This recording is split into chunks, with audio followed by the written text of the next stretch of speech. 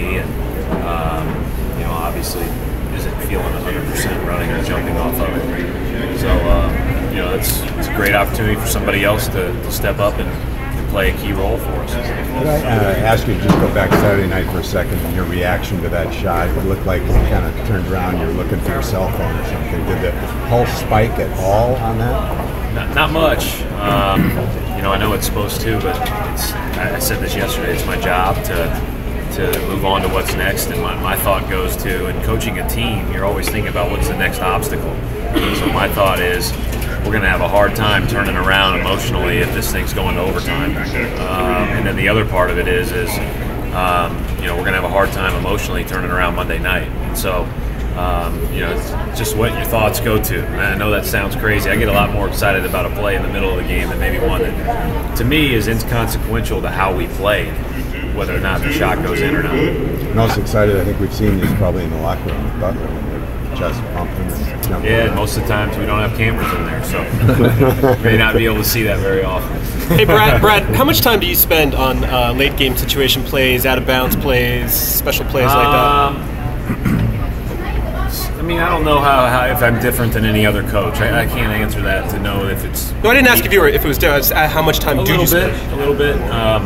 But every night, I turn on the TV like everybody else, and when I lay down in bed and I watch whatever game's on, and many times I've taken something from those games, whether they be college games or pro games, or even when I was recruiting, you could go to a high school game, you see any little wrinkle that somebody's running on an out of bounds play.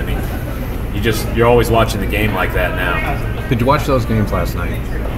I did not watch very much last night. No, I did. Maybe for a couple of minutes here or there.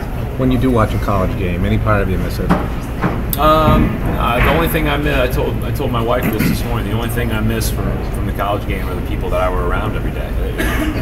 Otherwise this is a unique new challenge. Basketball is basketball in a lot of ways, but certainly the thing you miss are the people. But no, I don't miss the in particulars of the game necessarily. When you see a new play, do you pull out your pad real quickly and sometimes I do that,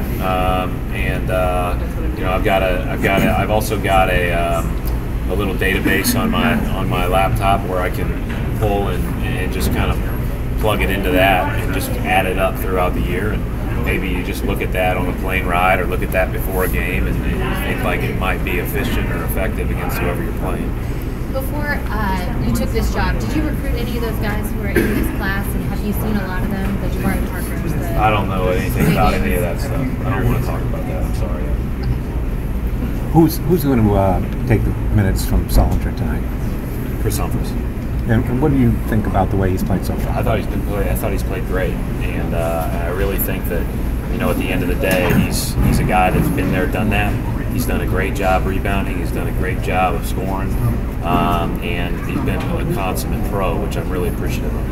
What are the challenges that you see in dealing with a guy like Al Jefferson, who's obviously trying to get back into the flow of things? Yeah, I think he's a tough matchup. He's a tough matchup for anybody. I've watched Al play a lot because I watched a lot of Jazz games the last couple of years.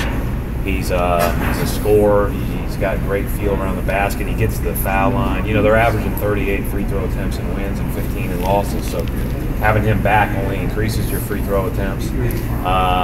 But he's a really good player, and obviously I'm really familiar with.